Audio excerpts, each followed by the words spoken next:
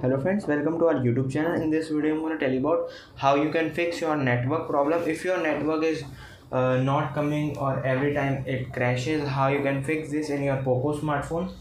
Before watching this video, if you have not subscribed to our YouTube channel, then subscribe to it and like our video. So let's start friends. First you have to open your settings, swipe down, here it is additional settings. You can click on search bar, also click on reset, and here it is reset mobile data. You have to first reset your mobile data from here, press OK, and then you have to do this, press back, go to apps, here it is manage apps, and here you have to write system.